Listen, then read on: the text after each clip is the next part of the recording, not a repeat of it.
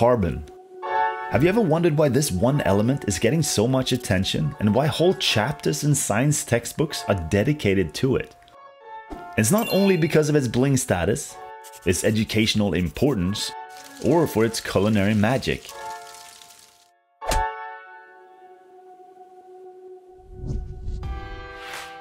The simple answer is that without carbon, life wouldn't exist, at least not in the shape and form as we know it. And for life to persist, we depend on a constant cycle and conversion of carbon-containing molecules. What makes carbon so special in the first place is all about its chemistry. Located here at number 6 in the periodic table, it belongs to the category simply referred to as nonmetals. It has 4 electrons in its outer shell, a shell that would strive to fill up to 8.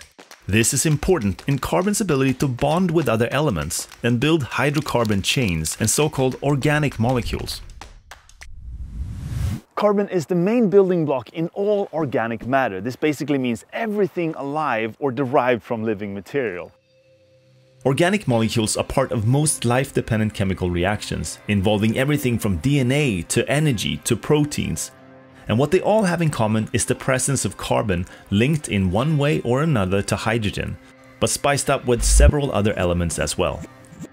And even if we call it the carbon cycle, meaning that there's no real start or finish, it makes sense for several reasons to start looking at it from the air.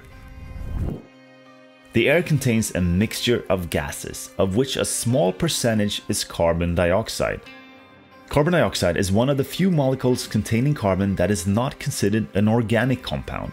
But as plants perform photosynthesis, converting the energy in sunlight into stored chemical energy, carbon dioxide and water are pulled in and gets converted into new organic molecules, a type of plant sugars. It's these sugars that then become the fuel for most life on the planet, and the life-supporting cycle of carbon continues. From this step, the carbon can take one of a few different pathways in the cycle. The stored energy can be utilized by organisms for various cellular processes in what is referred to as cellular respiration. Either by the plants themselves in order to survive and grow, with the result of carbon in the form of carbon dioxide being released back into the atmosphere again. Another fate is that the plant gets eaten by us or another animal and becomes fuel for our cellular processes. The energy that was chemically stored through photosynthesis into carbon-based organic molecules is now able to do all kinds of things, like physical activity, building complex molecules, converted into new storage molecules, and some of the carbon is exhaled out into the atmosphere again as carbon dioxide, a byproduct from cellular respiration. Alternatively, when plants or animals die, decomposing organisms take over and feed on the dead material. Through their activities, the organic molecules are yet again picked apart and utilized by the organism for various energy-depending processes, and carbon dioxide is released back into the atmosphere and the cycle begins again. But there are a couple of steps to the carbon cycle that we haven't mentioned, because this cycle also has a couple of end stops, at least temporary ones. And today, some of these are more important than ever. Occasionally, dead material gets trapped either underground, in frozen permafrost, or in deep water sinks before it can get decomposed. This essentially makes this carbon unavailable, and if it remains unavailable for a long time, it kind of gets taken out of the current carbon balance. If we then all of a sudden reintroduce this carbon again, the new balance can get disturbed. Fossil fuels are one example where organic matter has been locked away for millions of years, and as they are now brought back to the surface, the added carbon dioxide to the atmosphere is affecting the climate. This is because carbon dioxide is what is called a greenhouse gas.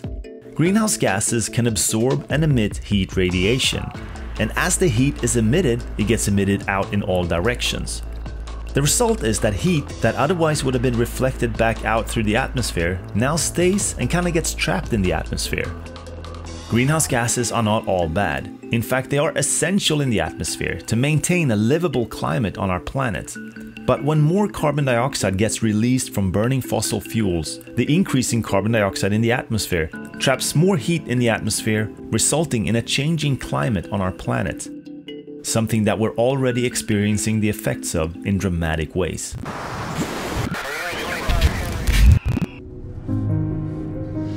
But as much as carbon's role in the current climate discussion is getting much attention, carbon is now also showing promising signs to be one of the solutions to many of our technology challenges. For example, with the discovery of graphene. Graphene is a single layer of carbon atoms that scientists believe could be hugely important for future products, from lightweight materials to electronic components.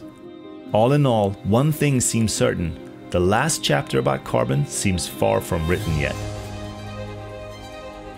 There is no doubt that carbon deserves its own chapter in any chemistry textbook, since it's almost a symbol for everything alive. Thanks for watching, and see you in the next video.